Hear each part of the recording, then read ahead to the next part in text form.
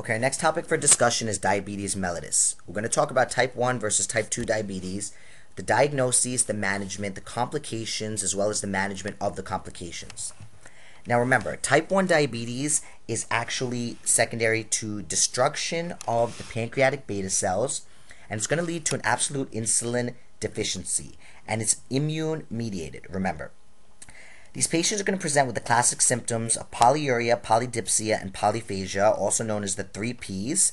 And they actually may also have an unexplained weight loss. That's why these patients are going to come in thin. Another thing we want to remember about type 1 diabetes, it's going to have an association with HLA DR3, and DR4. These patients are usually going to present under the age of 30 and no association with obesity. The diagnosis of type 1 and type 2 diabetes are essentially the same, so I only wrote them once here for you. And it's going to be diagnosed with a fasting blood glucose level of higher than 126 on 2 separate occasions, an oral glucose tolerance test giving them 75 grams of glucose and seeing if they have higher than 200 milligrams per deciliters after 2 hours. Or we can do a random non-fasting blood glucose level, and if it's higher than 200 with the common symptoms of diabetes, it can also be used to diagnose, except we have to actually confirm a random test with a fasting test. So our fasting test of higher than 126 on 2 separate occasions actually remains our best test for both type 1 and type 2 diabetes. Now, our treatment of type 1 diabetes, we're going to give them multiple daily injections. And the multiple daily injections is going to consist of a pre-meal short-acting, such as Lispro or Aspart, and bedtime glargine. Now, what's really important about our long-term management of type 1 diabetes is that we want to check our hemoglobin A1C every 3 months and maintain a level less than 7. Any patient that's under 35 or has heart disease, we want to obtain an EKG. We want to do yearly exams for cataracts or retinopathy, but we also have to do yearly exams on pregnant patients or patients that want to get pregnant. We have to screen for thyroid disease. We have to do yearly BUN and creatinine levels for urine microalbumin. We want to manage coronary artery risk factors such as hypertension, obesity, hyperlipidemia, and smoking. We want to do yearly foot exams for ulcers or peripheral neuropathy, and we want to make sure the patients wear comfortable shoes, so you have to advise them about that, and we want to make sure the patients inspect their feet daily. And we want to actually also remember that the patients get an annual flu shot, as well as being up to date with pneumococcal vaccine. Now, what's our most common complication, or worst complication, of diabetes mellitus type 1? It's actually going to be DKA.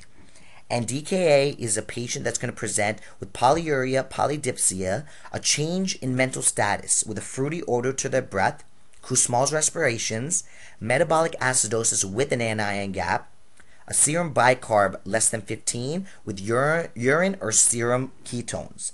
This is usually going to be precipitated by a stressor. Our number one precipitator is actually infection. Another stressor can actually be surgery. We want to make sure that we order a CBC, electrolytes, a BUN creatinine, glucose ABG, serum ketones, chest x-ray, a blood culture, a urine culture, and an EKG on any patient that's suspected of DKA if we have this as a CCS case, okay? And our management of DKA is, first, we're going to place the patient on the ICU, depending on the patient's clinical status, and we're going to fluid resuscitate them first. We're going to give them IV insulin via 2 large bore IVs with aggressive 0.9 saline, 3 to 4 liters in 8 hours. The hyperkalemia should normalize with the insulin because insulin is actually going to bring down the potassium level. But if hypokalemia develops, which can happen, we're going to actually give potassium in the fluid. But that's only if hypokalemia develops. Now, we don't really want to give bicarbonate in these patients, but in severe cases when it's absolutely necessary, such as bicarbonate going below the level of 7.0, we can add bicarbonate. Only if it's absolutely necessary, because bicarbonate can actually worsen cerebral edema and the potassium problem. So make sure it's absolutely necessary before we give it. And we want to check finger stick blood glucose every 2 hours. Next, I want to talk about type 2 diabetes mellitus. Now remember, to diagnose type 2, it's going to be the same as diagnosis of type 1, except these patients don't have an HLA relationship, but they do actually have a genetic predisposition. And type 2 diabetes is actually an insulin resistance and an inadequate insulin secretion by the pancreas to compensate this insulin resistance. These patients, rather than being less than 30, are usually over the age of 40. And there's no association with HLA, remember. The diagnosis is the same, fasting blood glucose of over 126 on 2 separate occasions, and either of the other 2 can be done as well. Our best initial is actually going to be a 3-month trial of lifestyle changes, including diet and exercise. Remember, best initial, diet and exercise. If medical therapy is needed, that's when we're going to go to metformin. Now remember, we're only going to go to metformin if diet and exercise does not work. So if it says best initial therapy, we're going to diet and exercise. And if it says best initial medical therapy, that's when we're going to go to metformin. But not for our best initial, it's only going to be our best initial medical therapy. And if metformin is ineffective or contraindicated, we're going to give sulfonylureas, okay? When can metformin be contraindicated? In renal insufficiency, any form of acidosis, or in severe hypoxia.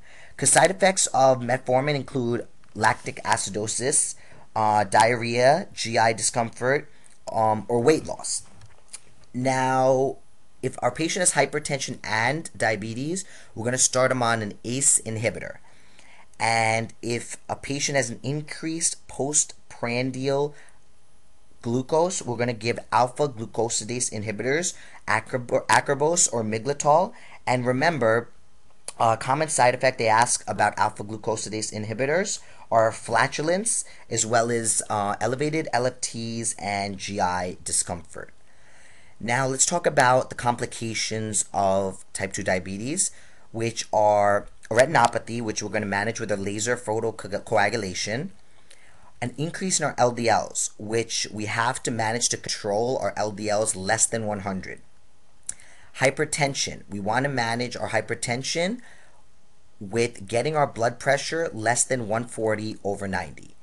We're going to manage our nephropathy by using ACE inhibitors. We are going to manage our neuropathy, if we get it, by using gabapentin. A very common question on the test, diabetic gastroparesis. We're going to manage this by using either metoclopramide or erythromycin. And our worst complication is actually going to be HONK, hyperosmolar non-ketotic coma. Now, hyperosmolar non-ketotic coma, it's going to be a severe hyperglycemia with an increased blood glucose. It's going to be usually over 1,000, but our diagnostic criteria is actually a glucose over 600 with a serum pH over 7.3 and a bicarb over 15. What do we have to do first? Just like we did for our DKA, we have to admit these patients to the ICU first, and we have to fluid resuscitate them with 4 to 6 liters of normal saline within the first 8 hours. And if the fluid resuscitation does not work and the glucose actually remains elevated, we can actually add small doses of insulin. We want to monitor and replete our sodium, potassium, phosphate, and glucose every 2 hours, and only give IV insulin if the glucose remains elevated. Remember that, okay? And our further diagnostic plan, if we get this question on CCS, we have to look for precipitating causes such as ischemia, which needs an EKG, and we also want to look for infection, which needs blood and urine cultures. We want to discharge them on low-dose insulin with follow-up and get them off insulin and start them on oral hypoglycemics in your clinic. And this covers pretty much everything you need in diabetes in under 10 minutes. Enjoy.